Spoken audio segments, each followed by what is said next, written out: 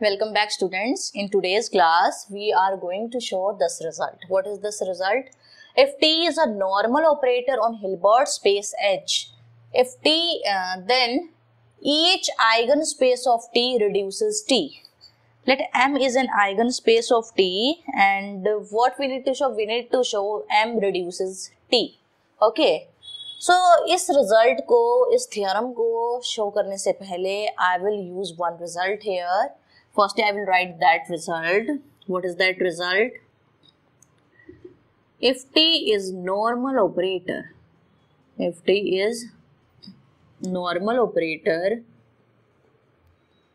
then X is eigen vector of T if and only if X is eigen vector of T star. While doing proof, I'll use this result that if X is eigenvector of T, then X is eigenvector of T star also. Alright, so keep this result into your mind. Now, we have given T is normal operator. T is normal operator. If T is normal operator, then what we have? We have T star equals to T star T. Alright, this is your one. Now, we need to show each eigenspace of T reduces T. So मैं randomly arbitrary कोई eigenspace लूंगी, एक के लिए work करके show करूंगी, and then we will generalize this result कि आप ऐसे ही कोई और भी eigenspaces लेते हो, then you will get the same result. Okay, normal operator this. Now let M is eigenspace of T. If M is eigenspace of T, what we need to show? M reduces T. That is, M is invariant under T and T star. In previous video, I have shown you that M is invariant under T. वैसे तो सिर्फ 2 lines का proof है, हम यहाँ पे भी show कर देते हैं. Firstly, I will show M is invariant under T. Let X belongs to M. If X belongs to M, then by definition of eigenspace, this implies by definition of eigenspace T of X equals to lambda time X, where lambda is any scalar. Since eigenspace is always closed linear subspace of what? Of Hilbert space H. Being closed linear subspace of Hilbert space H, since X belongs to H, lambda time of X also belongs to M because M is closed under multiplication. Alright. So this implies T of X equals to lambda X belongs to M. This implies T of M is contained in M and M is invariant under T. Now, here X is eigenvector of T.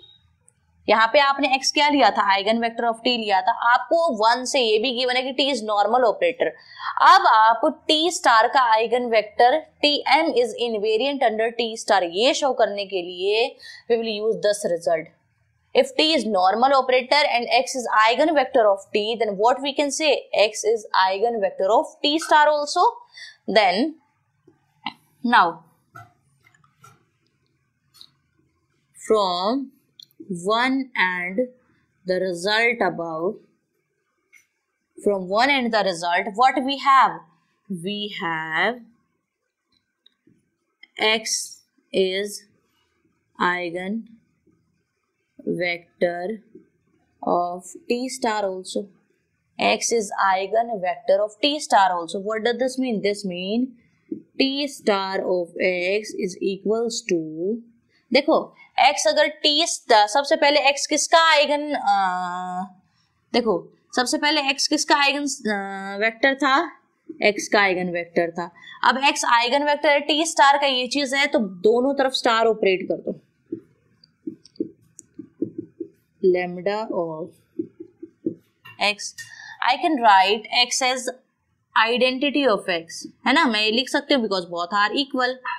Identity of x, now t of x का star equals to lambda bar identity of x.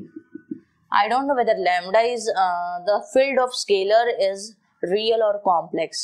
So मैं दोनों के case को consider कर रही हूँ। अगर real हुआ then you can directly say alpha, so lambda, and if field is complex then lambda bar, कोई प्रॉब्लम नहीं है। Now what can I say? I can say I have shown that I star equals to I. Identity operator is self-adjoint. Self-adjoint means conjugate of identity operator is identity itself. So I can write identity as I of x.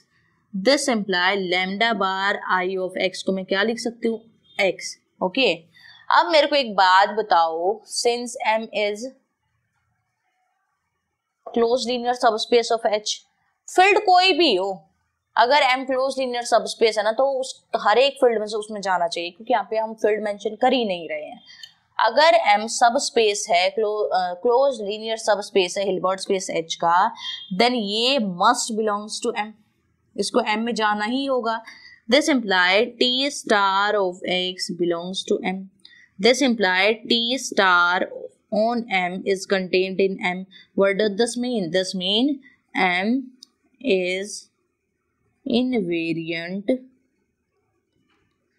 under T star. Okay, since M is invariant under T and M is invariant under T star, by the help of both result, what can I say? I can say M reduces operator T, but M is arbitrary eigenspace, so whatever eigenspace you choose, you will find that eigenspace always reduces operator